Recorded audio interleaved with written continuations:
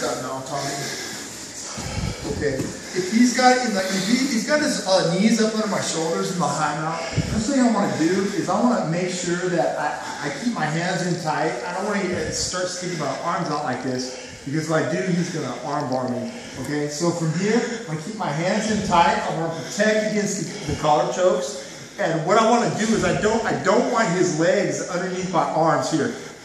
Keeping my elbows away from my body.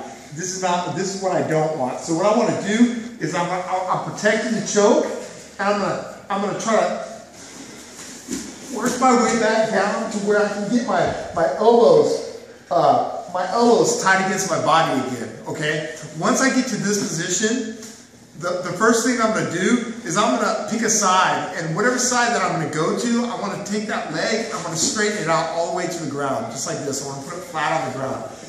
The next thing I want to do is the opposite arm. I want to shoot that across my body. So I want to shoot it all the way across till it's here, just like this. Now from this position, I'm going to put my elbows on his leg, just like this. I don't want to push with my hands. I want to get my elbows here. So my elbows push, this leg comes over the top.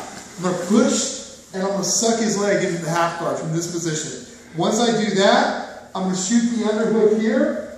The other arm's going to go, push, and come right back to the guard. Okay, so from here, he's in the high mount. I want to keep my hands in tight so he can't catch me with an arm bar or something.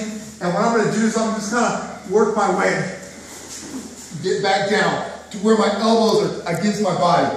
Now from here, first thing, leg goes straight.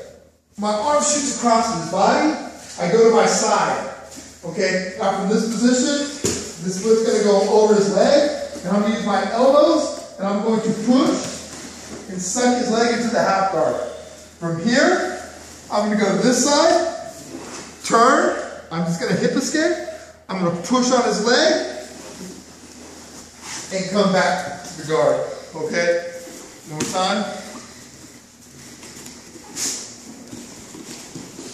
He's up. Just work my elbows back down, straighten the leg, shoot the arm across, knees on his leg, step over, suck him into the half guard.